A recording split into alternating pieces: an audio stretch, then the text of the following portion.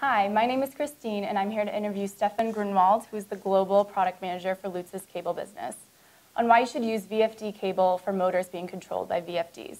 Hi, Stefan. Hi, Christine. Good to see you. So you've created the Lucid DryFlex product line specifically designed for VFD cable applications. What gave you this idea to create a cable for VFD applications? Well, that's a great question. We found out that many of our customers are using power tray cable that was not initially designed to be used with VFDs, but it fulfills current code. The more I talked to these customers, the more I realized that the conversion, the power conversion inside the VFD causes some electrical challenges to those cables. And the more we looked into it, the more we found out that it's really about the type of insulation. THHN, or known as PVC nylon, is not very safe, can oftentimes not cope with the electrical challenges that are caused by the power conversion inside the VFD. Can you elaborate a little more on the electrical challenges that you just mentioned? Yes, there are three main challenges. Let me use the whiteboard to explain. The first one is the cable capacitance, or in other words, the amount of current that is required to charge the cable before I transfer any current that can be consumed by the motor.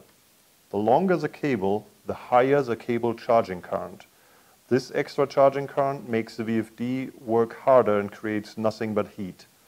To avoid this major problem, you want a cable that offers you low capacitance values. This is the first rule for any good VFD cable. The second problem is the cable impedance and the motor impedance being in a mismatch. In a sense, this is like a bottleneck causing a splashback.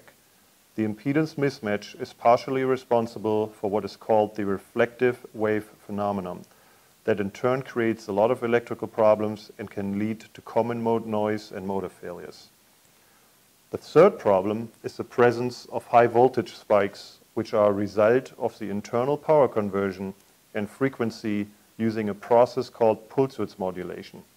This is typical for most VFDs today, and it basically means that your output voltage from the VFD is much higher than the input voltage, and that you can have a series of voltage spikes caused by the frequency conversion. As a result, your cable must withstand a lot higher voltages than you may have expected. We have seen spikes on a 480 volt drive reaching 1200 volts on the motor. For this reason, you want a thermoset insulation material that can withstand nominal voltages of at least 1000 volt for an extended time.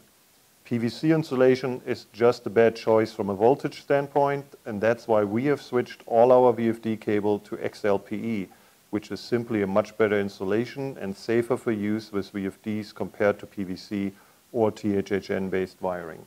This is very interesting. Do you have any other reasons why VFD cable should be used in industrial applications?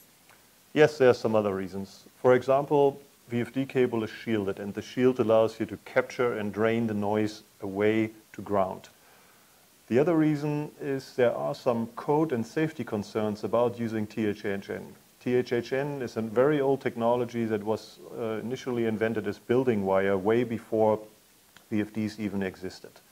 That's why when we designed our DryFlex line, we looked for new technology, better technology installation that we feel is safer and addresses all the problems caused by the VFD. Well, thank you very much for this interview, and thank you for explaining why we should use VFD cable. Thank you.